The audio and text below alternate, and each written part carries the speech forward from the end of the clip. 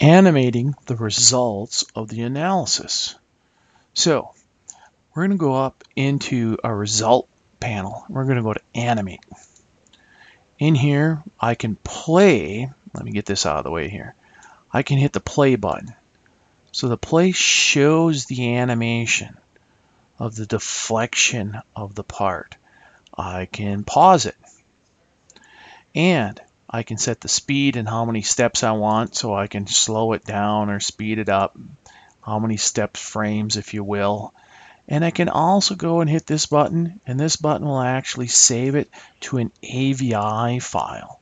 So I can save this animation out to an AVI file, and that'll allow me then to just give that to a client, and they can play that in their browser, for example, and they don't have to have Inventor in order to play that AVI file.